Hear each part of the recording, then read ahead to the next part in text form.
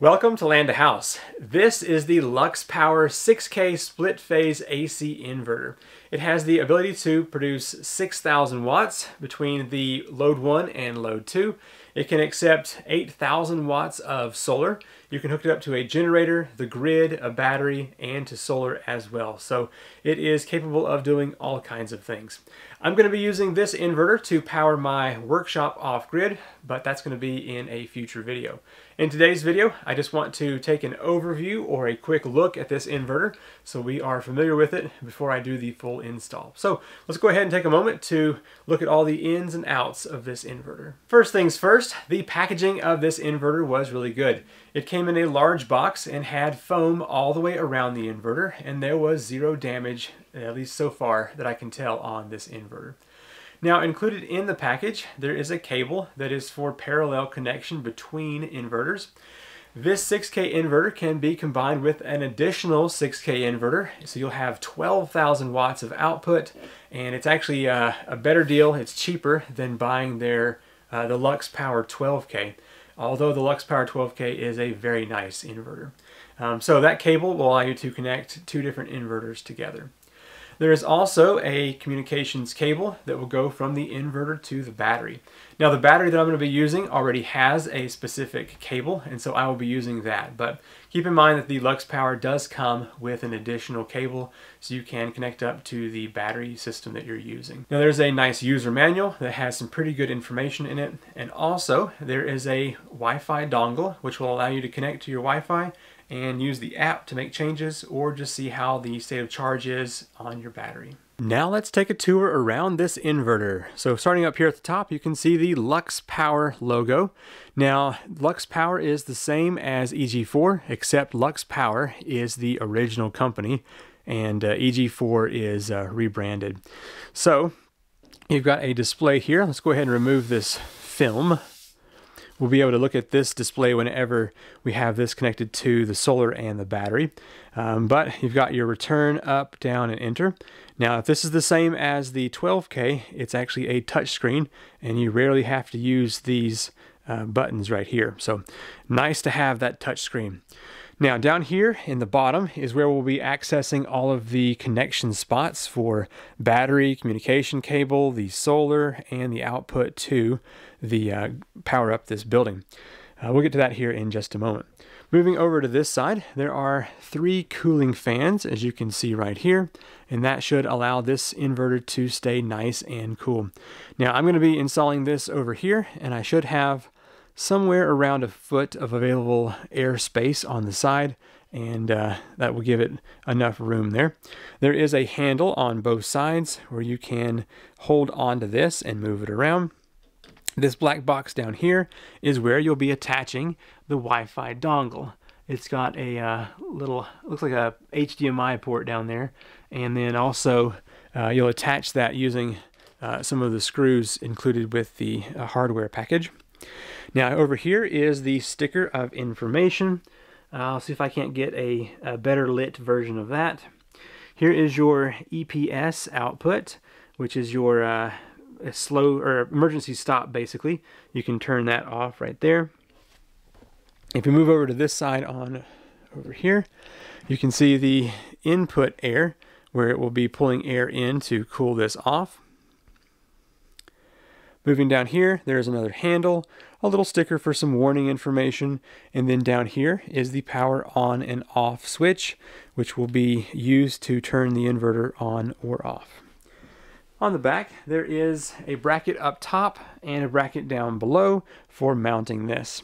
Might be a little bit on the awkward side getting this up, but I will see what I can do. Possibly be able to just put a single easy to put in screw and then put a better lag bolt in and reverse that. It's not quite as intuitive as other inverters that I've seen. All right, well, that's what it looks like here from the outside.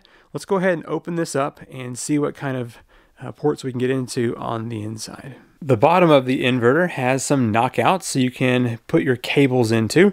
So here is the PV knockout. You've got your generator and grid. There's load, battery input, and communications. So I'll be able to knock out the ones that I need whenever I go to install that over here on top of my battery. Now getting into the lower part of the inverter, to access all of the connection points, you have to unscrew 7 different screws to open up this down here. On the Lux Power 12K, there is just a couple of snaps on the side, and it makes accessing this so much easier. So definitely not as convenient as that bigger inverter, but hopefully this is one of those things, once everything has been connected, I don't have to get in here and change anything. So we'll go ahead and get these unscrewed real quick. I'm going to remove this cover so we can see what's inside. Let's take a look at all of our connection points here. So starting down on this side is the PE, or earth ground. So that bus bar will have all of your grounds. Over here on this one is the neutral. All of your white wires will go to that. Over here we've got the solar input. So this is your PV1 positive, PV1 negative, PV2 positive, and PV1 negative. So those each have a 25 amp input, and it can do, I think, 480 volts input, which is nice and high. So this one right here is your generator input. So you've got gen line 1, gen line 2. Over here is the grid, so you can have grid and grid 2. And over here is your load, so the output. So you've got load 1 and load 2. So in my install, I'll be using PV1 input, the earth ground, the neutral, and then the load over here. I won't be using the grid or the generator. And if I move over here, you've got your battery negative and battery positive. We'll definitely be using those. Now, if you'll notice here, it's got a screw terminal that is designed to be used with an eyelet. And I think what I'm going to be doing is installing a mechanical lug in here, so my cables can just be slipped up in here and tightened down, and it should work just fine. Now, if I move over here, you've got different connections.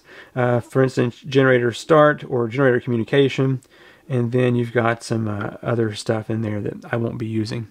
Now over here, you can parallel inverters, and that would allow you to use more than one inverter. And then over here, we will be using this port. This is the battery communication port right over here. Now that you've seen the inverter, I'm going to read off a few of the tech specs here, and then in a future video, you'll get to see me install this with a battery and power my workshop off-grid. Alright, so this is the model number SNB-NB-US 6000. Has a maximum PV input or solar input of 8,000 watts, and that's 4,000 per string with 25 amps.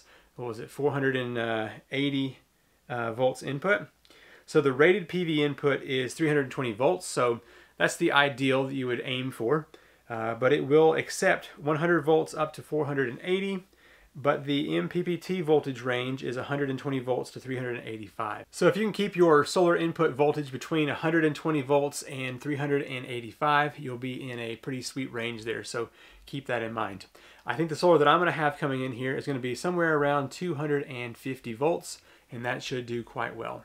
The max solar current for this inverter is 17 amps on both PV1 and PV2, but it has a short circuit of 25 amps on that PV.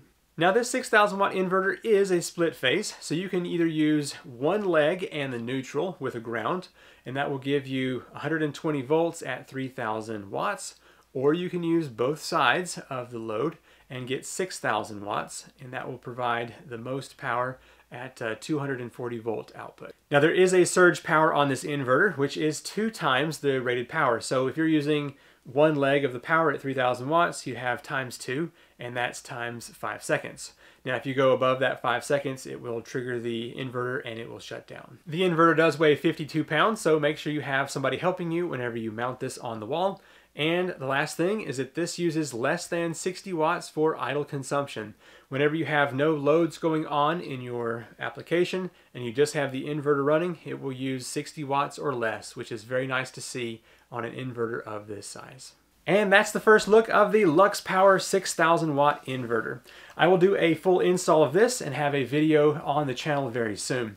Now if you want to look at purchasing this inverter, I will have a link down below. That link will also give you 10% off whenever you purchase. I'm Seth with Land to House, and I will see you in the next video. Bye.